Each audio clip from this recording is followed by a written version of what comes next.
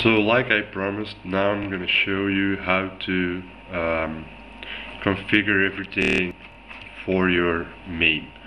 Well, first you go to the map you made. With me it's on E. So here are all the maps you made. You go to the front end map. You click the atomic map. Now go to the atomic manager, which you can see here. Open it. Here you should see the general folder. You want to see that it's set to this setting, 640 by 480. Game list sorted by game name. Enable sound. In others, this configuration runs games using emulators. Then of course click the keyboard joystick steering wheel. And that's about it for this one. Now go to folders. The first one I'm going to show you is the ROM folders. You click on it. Now it should open up this screen. Now you go to the map you made. Here it is. And you select your emulators folder, your MAME, and now you choose your ROMs folder. You click it, press OK.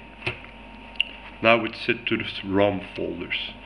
The snap folders we're gonna leave for now. Now the layout folders we're also gonna leave.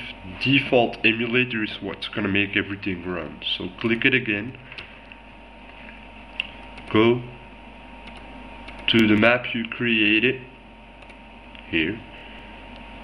Now go to the emulators map.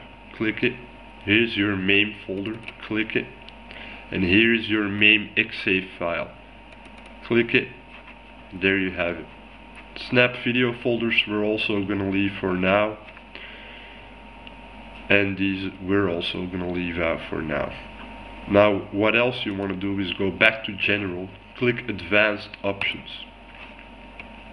Go to advanced, and by game lists see that it's set to let atomic choose file name.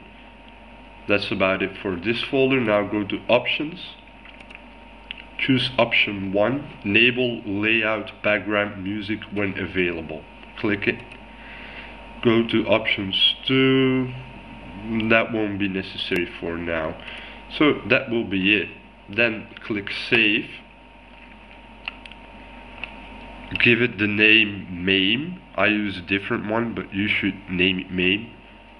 Click save. OK. OK. Set up a start configuration. Click it. Press OK.